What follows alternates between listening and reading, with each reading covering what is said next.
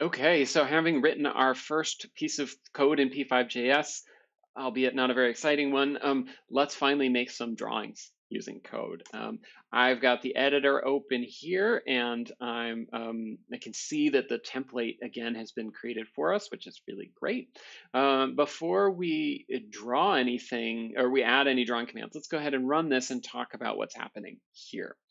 So you'll notice when I click the run button that this gray square appears over to the right.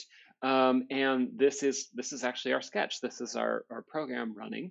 And we talked before in the last video about commands and arguments, parentheses, and semicolons, which are all required.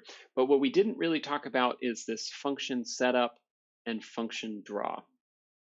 So the setup up here, and we'll talk about what function means later in some other examples, but for now we can kind of just ignore that part. Setup is a bit of code that runs right at the beginning when your sketch first starts. It runs once, and we use it for things like setting the size of the canvas that we're going to draw to. Later, we'll use it for loading images and things like that. And then the draw down here happens after the setup, and it runs repeatedly over and over, basically as fast as it can. And this is where the majority of our drawing commands are going to go. Later, we'll also be using the draw for things like animation, where we want something to change over time. For the first, I don't know, little while, half or so of this class, we're actually going to be doing only static things, but later we'll be able to add animation, which will be really great. So then the next thing you'll see here is this create canvas command. This is a part of P5JS, and what this does, like I said, is creates this rectangle over here, our canvas, where we're going to be drawing stuff to. And 400, 400, these are arguments. So in the last example, console.log, we had one argument. That was the parameter for that command where we told it what text we wanted to have it display. Here, we're defining the width and the height of this canvas. And one of the things I really love about working in code is we can just try changing something and see what happens. So since the first number is width, let's go ahead and try changing this to 200, 400, and we can run this again. And now we'll see it's skinny and tall. We can shrink this down to be 200. And to change this, then I'm clicking the run button again. You can either click stop and run or just the run button.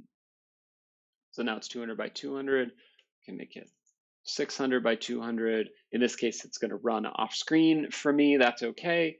I'm going to put this back to 400, 400.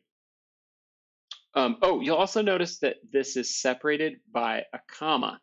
And this is really important. So our arguments, we need some way of processing, knowing what the separation of those two values are. Like otherwise, it's going to think it's one big number or something like that. So we need a comma between those. Okay, so before we get into drawing commands and stuff like that, I think it's worth talking a little bit about the coordinate system that we're going to be working with, and because this takes some getting used to, I think. So if we know our canvas is 400 by 400, this point up here in the upper left corner is 0, 0. This is our origin point. Everything is relative to the upper left corner, and that's common in most computer graphics contexts. Then our x direction is this way. Oops, trying to draw a little arrow here. And then the y direction is up and down.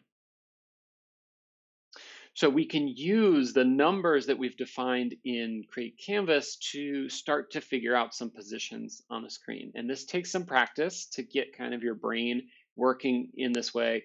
And in fact, this whole week in your assignment is all about thinking about coordinate systems and stuff like that. So let's start with this upper right corner over here. If you want to pause for a second and try to guess what that position is, you can do that. All you need to know is that the canvas is 400 by 400. So this point is, remember, x is first, y is second, and we're all the way over, so we know that this is 400 but we're all the way at the top. We're not down at all, so y is 0. If we try the lower right, sorry, the lower left corner, I think I've got my left and right all confused already. The lower left corner down here is not over at all. It's all the way over to the left. So it's 0 in the x, but it's all the way down. So it's 400 in the y. And then from there, we can guess what the lower right corner is. This value is going to be all the way over in the x, 400, and all the way down in the y, 400. So this is pretty weird, but from here we can actually do some basic math and figure out other points on the screen. So let's try to guess what the center point is. And again, if you want to pause the video for a second and try to guess, I think that would be a good way for you to start thinking about this. And again, all we need to know is the dimensions of this canvas. So halfway across the screen would be 400 divided by 2, or 200. And the same for the height because it's a square. So it's halfway down. This is 200. Let's try a couple more points, and then we'll apply these to some drawing commands and see how that goes. So let's maybe do this point up here. So this is halfway across the screen, so it's 200, but it's only a quarter of the way down. So you can think of that as 400 divided by 4, which would be 100. And then let's do one more point over here. Now that my measurement is not exactly in the middle, let's do that a little more accurately. That's a little better. And so this point would be a quarter of the way over in x, so this would be 100, but it's halfway down, so it's 200. And I promise, this seems really confusing and weird, especially to make drawings with. The more you practice it, the easier it gets to understand it. Let's go ahead and try making some drawings. So we're going to come back to the color here in a little bit and change that, because color is a whole other thing. But the first and most basic drawing command we can do is the line. And a line has 4 arguments, 4 parameters that define it. It's got its start x, start y, an end x, and an end y. And you can see here I'm using comments as a way of like labeling and keeping track in code. I think that's a really good practice for you to get into. So let's say, to start, let's use some of the points we've already defined. If we want to draw a line from, say, the upper left to the lower right, we can do that by saying line, and then we can use our dimensions from Create Canvas to figure those points out. So our start x would be 0, 0, that's the upper left corner up here. And our end x and y would be all the way over and all the way down, which would be 400, 400. Don't forget your semicolon at the end. Click run, and we should see a line appear across the screen. Let's do another line. Let's do it from the other side. So now we can do a line like this. And if you are coding this along with me, that's awesome. I think that can be a really cool way. You can pause the video and do this. Or I should also mention, if you want, you can jump into, there'll be a link to, let's see, there will be a link to this collection of code for this week. This is the drawing basics, and this has everything here. So if you just want to kind of like look through it and read it and run it along with us, you can do that too. Okay, so a line from the upper right corner to the lower left. This one's a little trickier. We're all the way over in the x, so that's 400, and we're all the way at the top for the y, so that's 0. So that'll be our point over here. And then the lower left corner would be all the way to the left, so that's 0x 400y. And then we have an x. Cool. So awesome. Not that exciting, I guess, but still more interesting than just printing some text or whatever. Let's now pause for a second on the coordinates and talk about color. You'll notice this background command here is defining the background color for our canvas here. And color is defined in most computer graphics. by RGB, which you may have heard of before. This stands for red, green, and blue. Now, this is what's used for the majority of computer graphics, for screens, for digital cameras, video, that kind of thing. Not exclusively, but you may have also heard of things like CMYK, cyan, magenta, yellow, and key or black. This is used for inkjet printing, commercial printing, stuff like that. And there's lots of other ways of representing color. This is not the only way. So HSB, lab, all these other kinds of ways of thinking about color. But we're going to only be dealing with RGB during this class because that's really what's standard for computer graphics. And our values for this are going to be all in a range of 0 to 255. So 0 meaning none of that color, and 255 meaning 100% of that color. So what we can try doing, and again, I love this about code, is we can just change some numbers here and see what happens. So for my background color, maybe I do 0, 0, 0. So no red, no green, no blue, we get black. Similarly, 255, 255, 255. Again, separated with commas, we get white. So 100% of all colors becomes white, 0% of all colors becomes black. We can also just try mixing some colors manually and see what happens. So no red, 50% green, and full blue.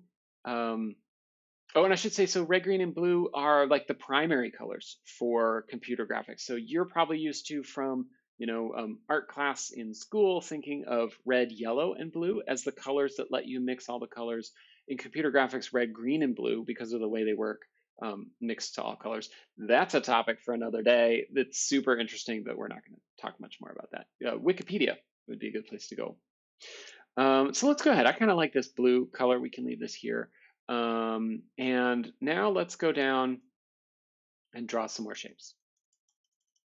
And just like the coordinate system, red, green, and blue color with numbers gets easier the more you use it. And certainly you don't have to just do it with numbers. You can open Photoshop or a web tool to kind of like mix color and pick colors yourself.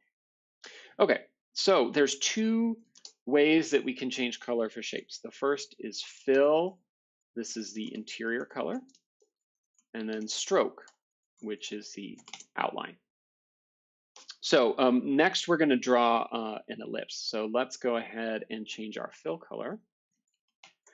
And I don't know, I'm feeling garish. Let's do a nice orange on top of this blue here. And so by saying fill, we're now changing the fill color for any commands that we make next. So, and until we change it otherwise. Our ellipse command then is like line. It's requiring coordinates and pixel dimensions and stuff like that. But in this case, it's the center X. It's 4 numbers as well. Center X, center Y, the width, and the height. So I'm going to say ellipse, and in parentheses, I want to put it right in the middle. So I'm going to do 200, 200, I don't know, 50, 50.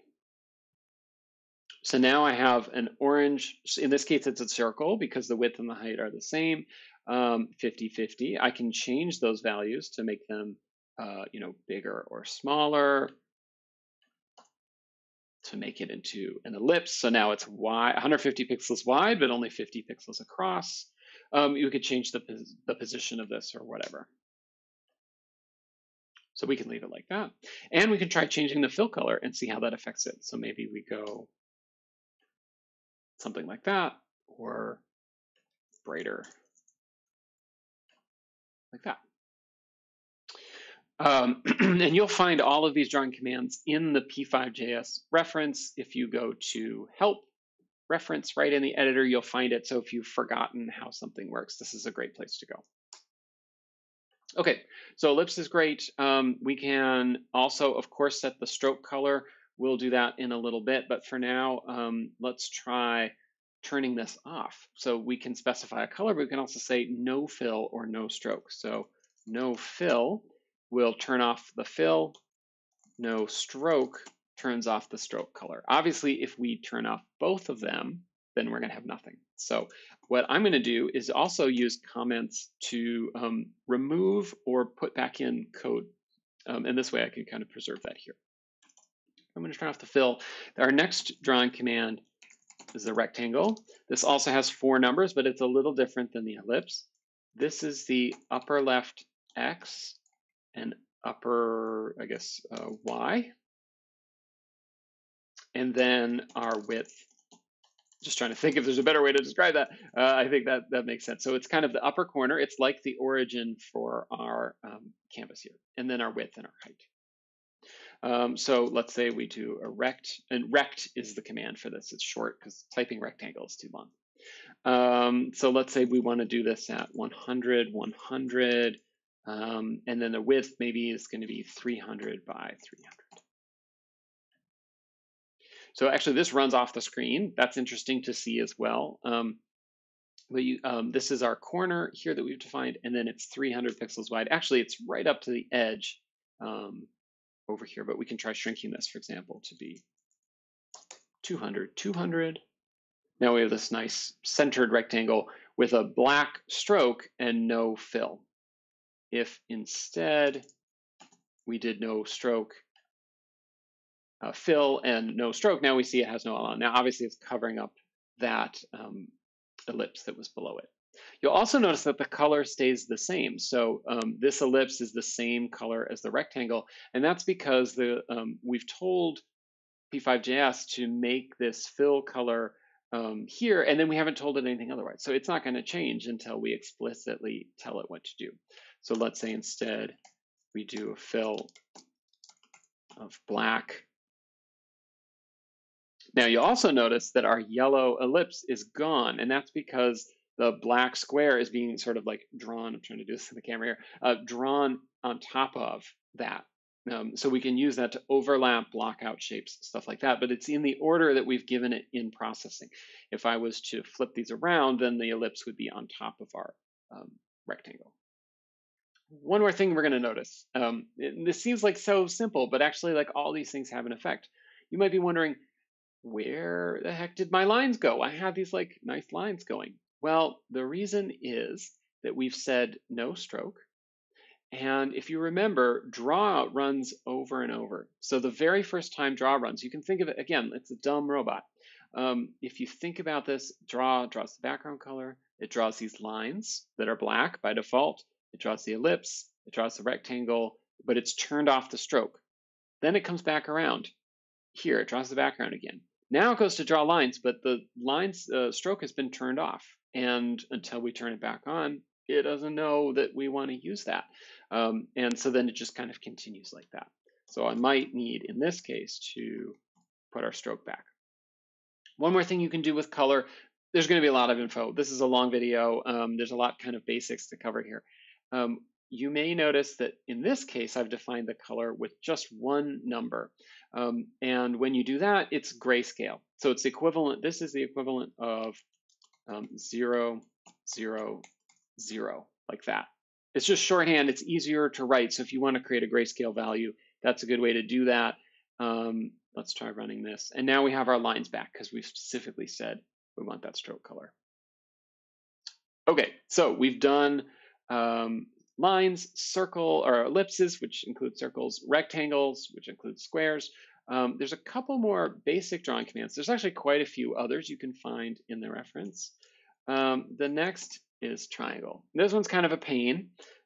This requires 6 points. That's going to be x1, y1, x2, y2, oops, 2, x3, y3. So this is going to define the 3 points of our triangle.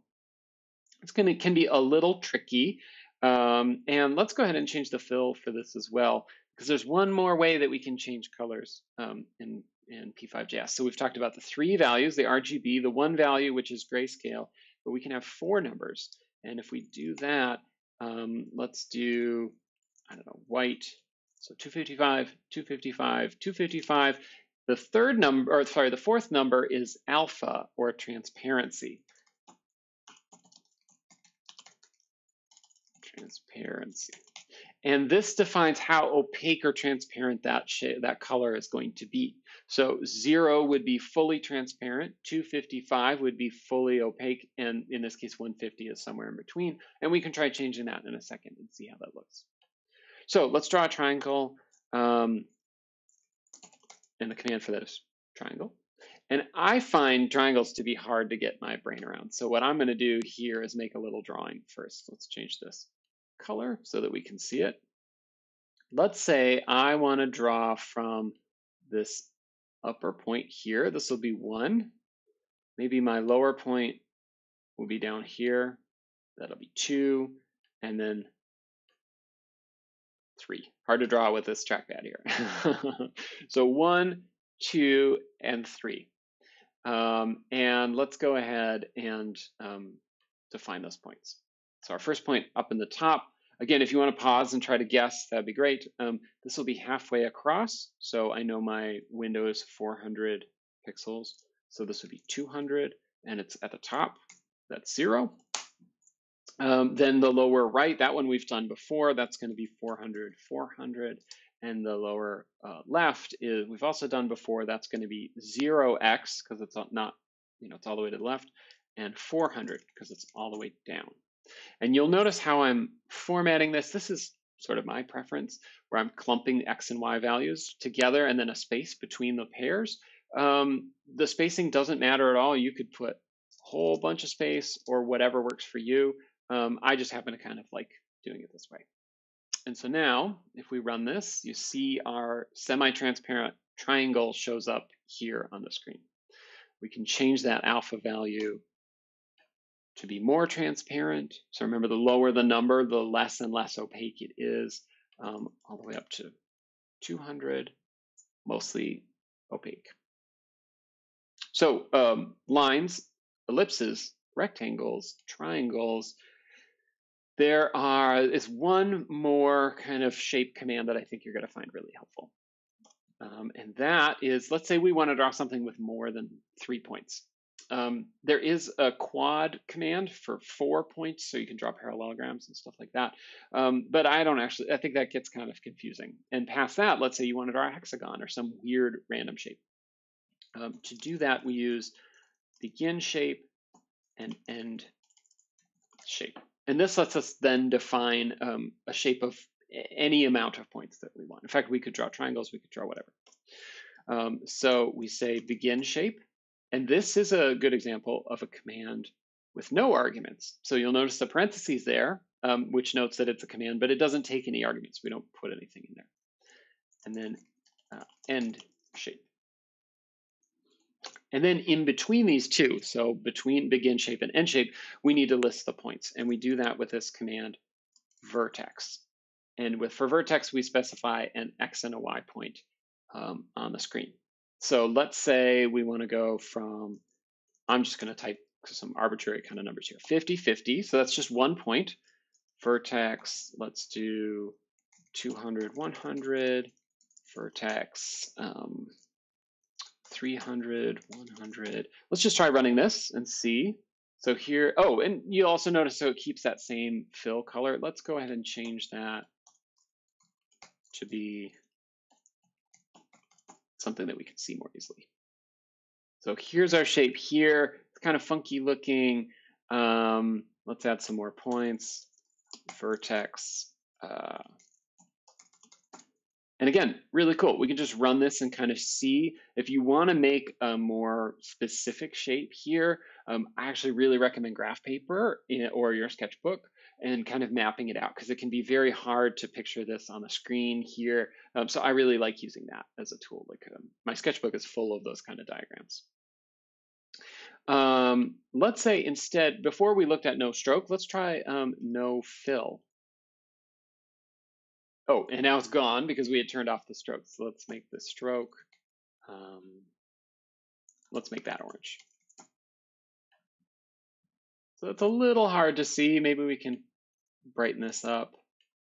That's a little better. So now we can see here's our points like this. And you'll notice it doesn't close the shape because my first point is over here. My last point is down at the bottom. And so end shape has an optional argument you can add, which is the word close. And it needs to be in all caps. But what that does is then draws a line between the last point and the first point. So if I run this, now we see it closes it up. We can add as many points as we want, but what we want to avoid, most of the time at least, is, let's make this a little darker. We want to avoid having these, basically we want to go around in order. Doesn't matter which direction, my points, I want to go kind of like this. What I wouldn't want to do is draw this point. In fact, we can even see what happens. If I draw this point, then this point, then this point, then this point, well, actually we get a different kind of shape. But what you might end up with a lot of the time is like an hourglass or something weird like that, which is not what you're after. Maybe we're trying to draw this shape, but you ended up with this. So you want to think about your points going kind of around, either clockwise or counterclockwise for this. One other shape parameter we can change, and I think that's it. I know this is a long video. We can change the thickness of our stroke, of our outline, using stroke weight. Now, it's important to note, begin shape, stroke weight, you'll notice it's lowercase here, uppercase for the next word or any following words. This is something called camel case, because it goes up and down like humps of a camel. And that capitalization is really important. You'll get an error if you try doing it like this. It won't know what you're talking about. And then stroke weight is also defined in pixels. So the default thickness is 1 pixel, but we can, for example, do 3. And now again, that applies because the draw section loops over and over. Now all of them are this thick. If we wanted to reset that, for example, we could do stroke weight of 1. So now you can see that thick outline. I mean, we can make this super, super thick, 30. And there are some other ways that we can change this. I would definitely recommend looking in the reference for these kind of drawing commands and see what's listed. Just like in Illustrator, you can change the stroke cap, the corners, and some of these other things. And there are lots of drawing commands we haven't talked about. So curved kind of shapes. There's a special command just for squares and circles, up to really complex stuff like Bezier curves and things like that. So definitely take a look at the reference. And I think this example will be a good starting point for you to look at as you're kind of starting to draw shapes, just to like refer back to. So in the next example, we're going to expand on this idea of the coordinate system, but start using it in relation to the width and height of the screen.